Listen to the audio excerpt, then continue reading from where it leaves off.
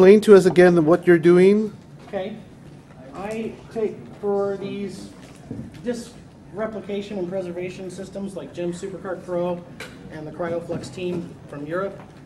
To dump a Commodore 64 disk or a 128 disk correctly, both sides, you need what's called a flippy modded drive. There's two types of drive that can be modified: the Panasonic certain models and the TX certain models. The Panasonics can back up 4 tracks and read both sides of the disk at the same time. Since disks have to have an index hole, 2 index holes, one for each side in order to flip it over and read it, well, a lot of disks don't have that. So you can't just flip it over, put it in, and read the other side. Unless, of course, it has 2 index holes.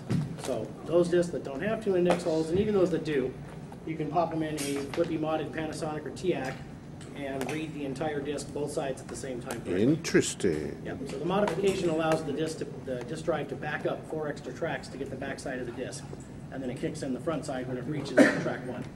So what I do with these drives is I do the flippy mod, and then I align them on a scope using an analog disk, and then I align the index hole sensor so that they can find the read splice, etc. Now that's one of the things we were doing this weekend back there at Jim's table, as we were looking to see how accurately they were reading the read splice, and they were pretty darn close. Jim, what'd you say it was? Within a couple bits. Yeah, it's fine. Yeah, a couple bits, and what we were copying with them worked fine. Now, Jim had a stock out of the box OEM Panasonic that he purchased.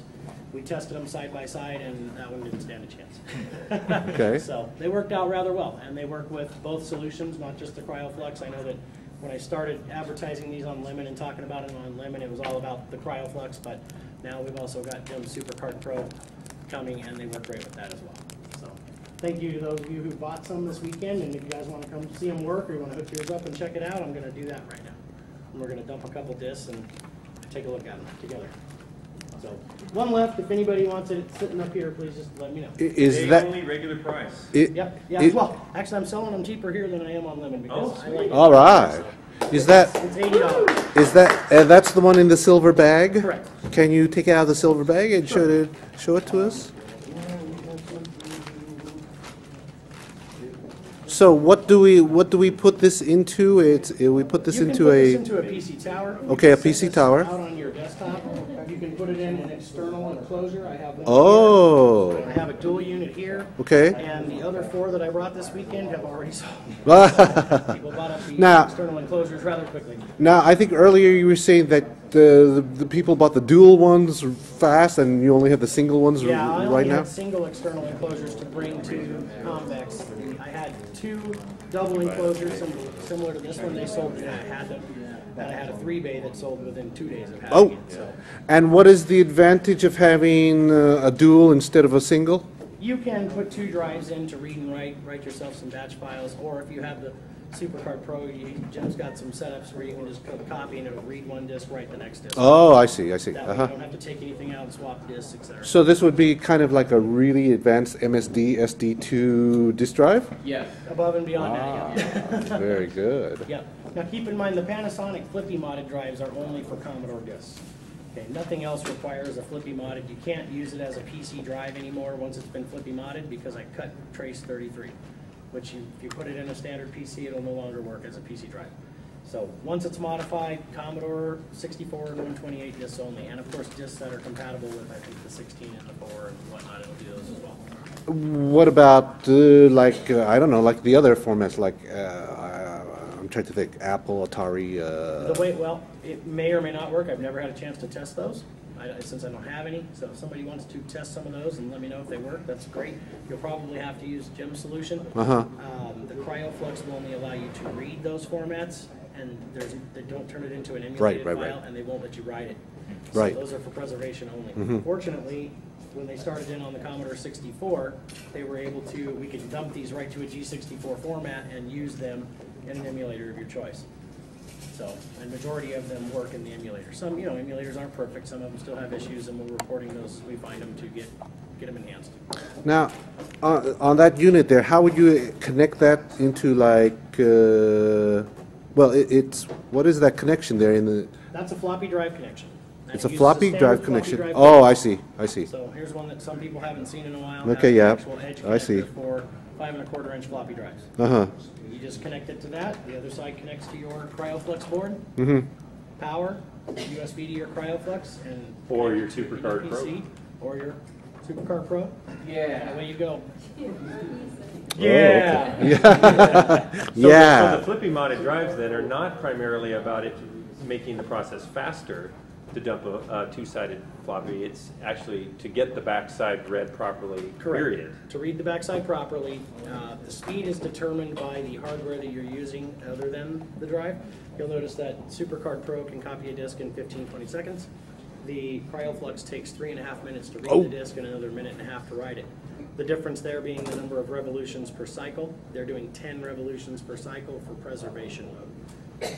And the Supercard Pro is doing less than that so that you can get it done quick, and it's doing a blind copy. Kryoflux also does some, thank you, some preservation, or it's not preservation, it does some checking of the disk. I mean, it's checking, verifying tracks to make sure they're in good shape. What might work in your drive, your Commodore drive, you throw it into this PC drive and start reading it. Well, with the validation, tracks might not pass. They might fail because they're looking for preservation. That track needs to be perfect in order for it to grab it. It has to recognize what's on that track. All the checksums have to compute. All the checks have to compute, yeah. All the checks have to clear, no matter what bank they're going to. So otherwise, you'll get a failed track. And, you know, cleaning the disk is very important, and that's for both. I mean, that's at the drive level. Make sure your disks are clean before you put them in your drive. Otherwise, make sure you're available to clean the heads in your drives quite often. So it's a good time. I've dumped over 1,000 disks. 750 of them were my own. You see a whole bunch of them here today. You know, now that I've dumped them and we know that the copy protection can be duplicated without being removed, I'm letting them go because I'm not a collector. I just have a lot of stuff. Are these Panasonic drives readily available at surplus electronics warehouses for people? The only place I've ever found them is eBay. Interesting. And they range in price from, you know, $25 untested, not working.